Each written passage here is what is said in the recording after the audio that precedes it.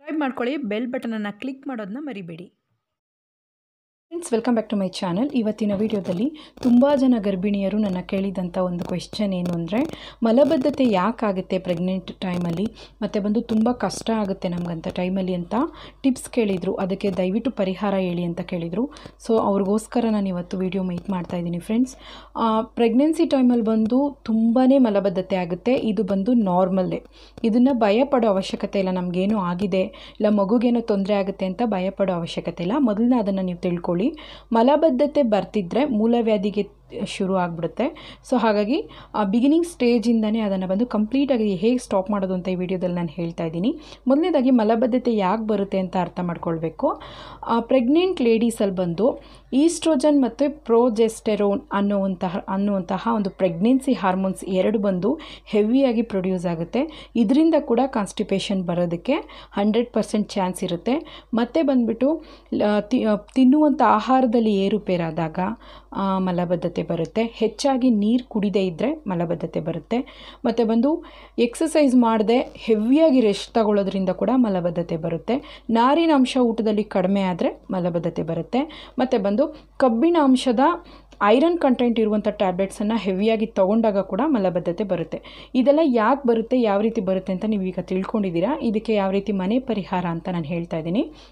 ಮೊದಲನೇದಾಗಿ ನೀವು iron content tablets ಜಾಸ್ತಿ ತೊಗೊಳ್ತಾ ಇದ್ದರೆ ಡಾಕ್ಟರನ್ನು ಕೇಳಿ ಅದರ ಪ್ರಮಾಣವನ್ನು ಕಡಿಮೆ ಮಾಡ್ಕೊಳ್ಳಿ. ಡೈಲಿ 2 ಟ್ಯಾಬ್ಲೆಟ್ ಇದ್ದರೆ ಒಂದೊಂದು ಟ್ಯಾಬ್ಲೆಟನ್ನು ತಗೊಳ್ಳೋಕ್ಕೆ ಶುರು ಮಾಡ್ಕೊಳ್ಳಿ.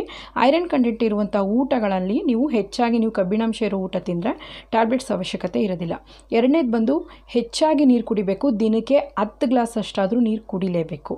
ನೀರು ಕುಡಿದಾಗ ಏನಾಗುತ್ತೆ ಅಂತಂದರೆ ಹೊಟ್ಟೆಯಲ್ಲಿ ಒಳ್ಳೆಯ ಡೈಜೆಸ್ಟಿವ್ ಸಿಸ್ಟಮ್ ನೀಟಾಗಿ ಕ್ಲಿಯರ್ ಆಗಿರುತ್ತೆ. ಕಾನ್ಸ್ಟಿಪೇಷನ್ ಬರೋದಕ್ಕೆ ಇನ್ನೊಂದು ಮುಖ್ಯ ಕಾರಣ, ಇವಾಗ 5 ತಿಂಗಳವರೆಗೂ ನಿಮಗೆ ಮಲಬದ್ಧತೆ ಅಷ್ಟೊಂದು ಬರಲ್ಲ. 5 ತಿಂಗಳಿಂದ 8-9 ತಿಂಗಳಿಗೆ ತುಂಬ ಕಷ್ಟ ಆಗ್ತಿರುತ್ತೆ. ವಾರಕ್ಕೆ 3 ಸಲ ಮಾತ್ರ ನೀವು ಟಾಯ್ಲೆಟ್ ಹೋಗೋ ರೀತಿ ಇರುತ್ತೆ. ಆದರೆ ಯಾಕೆ ಅಂದರೆ ಮಗುವಿನ ಬೆಳವಣಿಗೆ ನಿಮ್ಮ ದೊಡ್ಡ ಕರುಳು ಸಣ್ಣ ಕರುಳಿನ ಮೇಲೆ ಹೆವಿಯಾಗಿರುತ್ತೆ. ಮಗುವಿನ ಭಾರ ಕರುಳಿನ ಮೇಲೆ ಬಿದ್ದಾಗ ನಿಮಗೆ ಅಲ್ಲಿ ಒಳಗಡೆ ಮಲ ಸ್ಟಾಕ್ ಆಗಿಬಿಡುತ್ತೆ. ಸೊ ಹಾಗಾಗಿ ಹೊರಗಡೆ ಬರೋದಕ್ಕೆ ಅದು ತುಂಬ ಕಷ್ಟ ಆಗುತ್ತೆ. ಆಗ ನೀವೇನು ಮಾಡಬೇಕು ಅಂದರೆ ಅದನ್ನು ಈಸಿಯಾಗಿ ಈಚೆ ತೊಗೊಳ್ಳೋದಕ್ಕೆ, ಈಚೆ ಅದು ಹೊರಗಡೆ ರಿಲೀಸ್ ಆಗೋದಕ್ಕೆ ನೀವು ನಾರಿನಾಂಶ ಅಂದರೆ ಫೈಬರ್ ಕಂಟೆಂಟ್ ಊಟಗಳನ್ನು ತಿನ್ನಬೇಕು.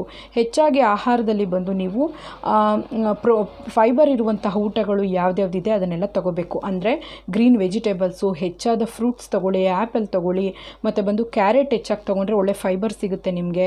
ಮತ್ತು ಡ್ರೈ ಫ್ರೂಟ್ಸು, ನಟ್ಸ್ ತೊಗೊಳ್ಳಿ. ಇನ್ನೂ ತುಂಬ ಉತ್ತಮವಾದಂತಂದರೆ ಈ ಫ್ಲ್ಯಾಕ್ಸ್ ಸೀಡ್ಸ್ನ ಒಂದು ಅರ್ಧ ಸ್ಪೂನಷ್ಟು ಪುಡಿ ಮಾಡಿ ಬಿಸಿನೀರಿಗೆ ಹಾಕ್ಕೊಂಡು ಕುಡಿದ್ರೂ ಕೂಡ ಯಾವುದೇ ತೊಂದರೆ ಇಲ್ಲದೆ ಮಲಬದ್ಧತೆ ಕಡಿಮೆ ಆಗುತ್ತೆ ಅಂತ ಹೇಳ್ತಾರೆ. ಮತ್ತು ಇನ್ನೊಂದು ಪ್ರಾಬ್ಲಮ್ ಏನು ಅಂದರೆ ಮಲಬದ್ಧತೆ ಆದಾಗ ನೀವು ಅದನ್ನು ರಿಲೀಸ್ ಮಾಡೋ ಟೈಮಲ್ಲಿ ತುಂಬಾ ಕಷ್ಟಪಡ್ತೀರಾ, ಫೋರ್ಸ್ ಹಾಕ್ತೀರಾ. ಹಾಗೆಲ್ಲ ಮಾಡೋವಾಗ ಬ್ಲಡ್ ಬೀಳುವಂಥ ಚಾನ್ಸಸ್ ಇರುತ್ತೆ. ಸೊ ಅಂಥವ್ರಿಗೆ ಏನು ಹೇಳ್ತೀನಿ ಅಂದರೆ ಡೈಲಿ 10 ಗ್ಲಾಸ್ ನೀರು ಕುಡೀರಿ. ಪ್ರತಿ ಸಲ ನೀರು ಕುಡಿಯೋವಾಗಲೂ ಬಿಸಿನೀರು ಕುಡೀರಿ. ನೀರಿಗೆ ನಿಂಬೆಹಣ್ಣಿನ ರಸವನ್ನು ಹಿಂಡಿ ಅದ್ರ ಜೊತೆಗೆ ಸ್ವಲ್ಪ ಬ್ರೌನ್ ಶುಗರನ್ನು ಆ್ಯಡ್ ಮಾಡಿ ನೀವು ಡೈಲಿ ಕುಡಿತಾ ಬಂದರೆ ನಿಮಗೆ ಮಲಬದ್ಧತೆ ಕೂಡ ಕಡಿಮೆ ಆಗುತ್ತೆ.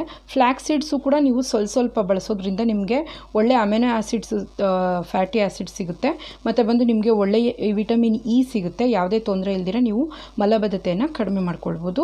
ಆಹಾರದಲ್ಲಿ ಹೆಚ್ಚಾಗಿ ನೀವು ಖರ್ಜೂರವನ್ನು ಸೇರಿಸ್ಕೊಳ್ಳಿ. ಅಂದರೆ ಡೇಟ್ಸ್ ಬರುತ್ತೆ ಅಲ್ವಾ, ಅದನ್ನು ನೈಟ್ ಮಲಗೋವಾಗ ನೀವು ಒಂದು 4-5 ಡೇಟ್ಸನ್ನು ತಿಂದು ಮಲಗಿದ್ರೆ ನಿಮಗೆ ಮಾರ್ನಿಂಗು ಈಸಿಯಾಗಿ ನಿಮಗೆ ಹೊರಗೆ ಬರೋಕ್ಕೆ ಸಾಧ್ಯ ಆಗುತ್ತೆ. ಅದಕ್ಕೆ ಅಂತ ನೀವು ಎಣ್ಣೆ ಕುಡಿಯೋದು, ಹರಳೆಣ್ಣೆ ಕುಡಿಯೋ ತಪ್ಪೆಲ್ಲ ಮಾಡೋಕ್ಕೆ ಹೋಗಬಾರ್ದು. ಅಂದರೆ ಬೇದಿ ಆಗಲಿ ಇಲ್ಲ ಬೇಗ ನಮಗೆ ರಿಲೀಸ್ ಆಗಲಿ ಅಂತೆಲ್ಲ ಕೇಳೋಕ್ಕೆ ಹೋಗಬೇಡಿ.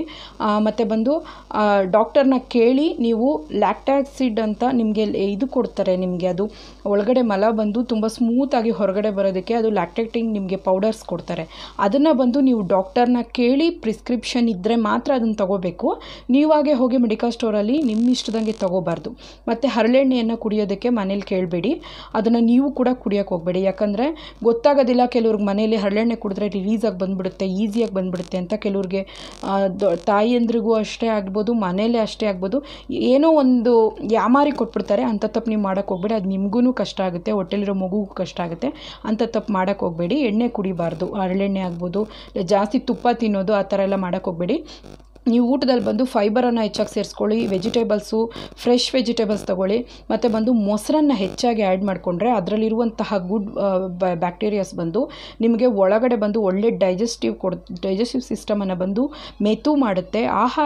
ತಿಂದಿರೋ ಆಹಾರ ಒಳ್ಳೆ ರೀತಿಯಾಗಿ ಜೀರ್ಣ ಆಗಿ ಹೊರಗಡೆ ಬರೋದಕ್ಕೆ ತುಂಬ ಸಹಾಯ ಆಗುತ್ತೆ. ದಿನಕ್ಕೆ ಅಟ್ಲೀಸ್ಟ್ ಒಂದು ಚಿಕ್ಕ ಕಪ್ಪಷ್ಟು 2 ಕಪ್ಪಷ್ಟಾದರೂ ನೀವು ಮೊಸರನ್ನು ತೊಗೊಂಡ್ರೆ ಒಳ್ಳೆ ಆರೋಗ್ಯ ಲಭಿಸುತ್ತೆ.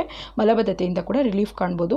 ಬಿಸಿನೀರನ್ನು ಚೆನ್ನಾಗಿ ತೊಗೊಳ್ಳಿ, ನಿಂಬೆಹಣ್ಣು ಸೇರಿಸಿರೋ ನೀರನ್ನು, ನಿಂಬೆಹಣ್ಣು ಜ್ಯೂಸನ್ನು ಹೆಚ್ಚಾಗಿ ತೊಗೊಳ್ಳಿ. ಆದಷ್ಟು ಆರೆಂಜ್ ಜ್ಯೂಸಸ್ಸು, ವಿಟಮಿನ್ ಸಿ ಇರುವ ಜ್ಯೂಸನ್ನು ಕುಡೀರಿ, ಮತ್ತು ಫೈಬರ್ ಕಂಟೆಂಟ್ ಇರುವಂತಹ ಊಟಗಳನ್ನು ತಿನ್ನಿ. ಮಾವಿನ ಹಣ್ಣು ಸೀಸನ್ ಇರೋದ್ರಿಂದ ನೀವು ಬಂದು 5 ತಿಂಗಳು ಆದಮೇಲೆ ಮಾವಿನ ಹಣ್ಣನ್ನು ತಿನ್ಬೋದು. ಯಾಕಂದರೆ ಅದು ಸ್ವಲ್ಪ ಉಷ್ಣ ಅನಿಸುತ್ತೆ. ತಿಂದರೆ ದಿನಕ್ಕೆ 1 ಹಣ್ಣು ಒಳಗಡೆ ಲಿಮಿಟ್ ಇಟ್ಕೊಳ್ಳಿ, ಅದಕ್ಕೆ ಅಂತ ಜಾಸ್ತಿ ತಿನ್ನೋಕೆ ಹೋಗಬೇಡಿ. ಚಪಾತಿಯನ್ನು ತಿನ್ನಿ, ಫೈಬರ್ ಸಿಗುತ್ತೆ ನಿಮಗೆ, ಚಪಾತಿ ತಿನ್ಬೋದು. ಮುದ್ದೆ ನಿಮ್ಗೆ ಏನಾದರೂ ತಿಂದರೆ ಮಲಬದ್ಧತೆ ಆಗುತ್ತೆ ಅಂದರೆ ಮುದ್ದೆ ಬಂದು ರಾಗಿ ಗಂಜಿ ಥರ ಮಾಡಿ ನೀವು ಮುದ್ದೆ ಬದಲು ನೀವು ರಿಪ್ಲೇಸ್ಮೆಂಟ್ ಮಾಡ್ಕೊಳ್ಬೋದು. ಈ ಥರ ಎಲ್ಲ ನೀವು ಟಿಪ್ಸನ್ನು ಫಾಲೋ ಮಾಡಿ. ಮಲಬದ್ಧತೆ ಅಂದರೆ ತುಂಬ ದೊಡ್ಡ ಕಷ್ಟ, ತುಂಬ ದೊಡ್ಡ ಬಾಧೆ ಅಂತೆಲ್ಲ ಅಂದ್ಕೊಳ್ಳೋಕೆ ಹೋಗಬೇಡಿ. ನೀವಾಗೆ ಮೆಡಿಸನ್ಸ್ನ ತೊಗೋಬೇಡಿ ಅಷ್ಟೇ. ಅಂದರೆ ಲ್ಯಾಕ್ಟೇಟಿಂಗ್ ಮೆಡಿಸನ್ಸ್ ಇರುತ್ತೆ, ಅವೆಲ್ಲ ತೊಗೊಳಕ್ಕೆ ಹೋಗಬೇಡಿ. ನೀವು ಡಾಕ್ಟರ್ಸ್ನ, ನೀವು ಗೈನಕಾಲಜಿಸ್ಟ್ ಯಾರ ಹತ್ರ ತೋರಿಸ್ತೀರೋ ಅವ್ರ ಹತ್ರ ಮಾತ್ರ ಕೇಳಿ, ನಿಮಗೆ ತೊಂದರೆ ಇರೋದನ್ನು ಹೇಳಿ.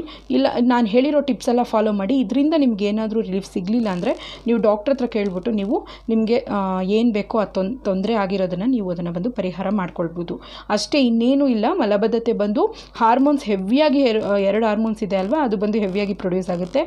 ನಾರಿನಾಂಶ ಇರೋದಿಲ್ಲ ಊಟದಲ್ಲಿ, ಹೆಚ್ಚಾಗಿ ಐರನ್ ಕಂಟೆಂಟ್ ಇರುವ ಟ್ಯಾಬ್ಲೆಟ್ಸ್ ತಿಂದಿರ್ತೀರ, ಮತ್ತು ಬಂದು ಎಕ್ಸಸೈಸ್ ಮಾಡಬೇಕು. ಪ್ರೆಗ್ನೆನ್ಸಿ ಟೈಮ್ ಅಂದಿದ ತಕ್ಷಣ ಅದು ಫುಲ್ ರೆಸ್ಟಿಂಗ್ ಟೈಮ್ ಏನಲ್ಲ.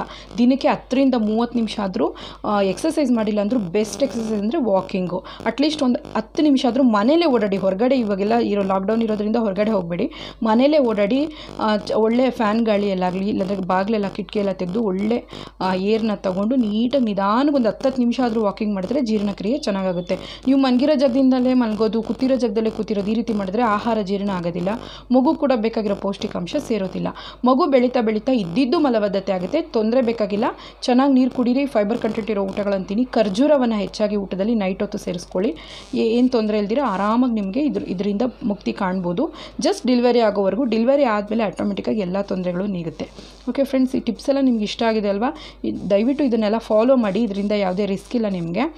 ಮನೆಯಲ್ಲೇ ಚಿಕ್ಕ ರೆಮಿಡೀಸ್ ಮಾಡ್ಕೊಳ್ಬೋದು. ನಿಮಗೆ ಹೊಟ್ಟೆ ತುಂಬ ನೋವ್ತಾ ಇದೆ, ಉಬ್ಸ ಆಗ್ತಾ ಇದೆ ಅಂದರೆ ಜೀರಿಗೆ ನೀರು ಮಾಡಿಕೊಂಡು, ಜೀರಿಗೆ ಒಂದು ಅರ್ಧ ಸ್ಪೂನ್ ಹಾಕಿ ನೀರು ಕುದಿಸಿ ಆ ನೀರನ್ನು ಕುಡೀರಿ.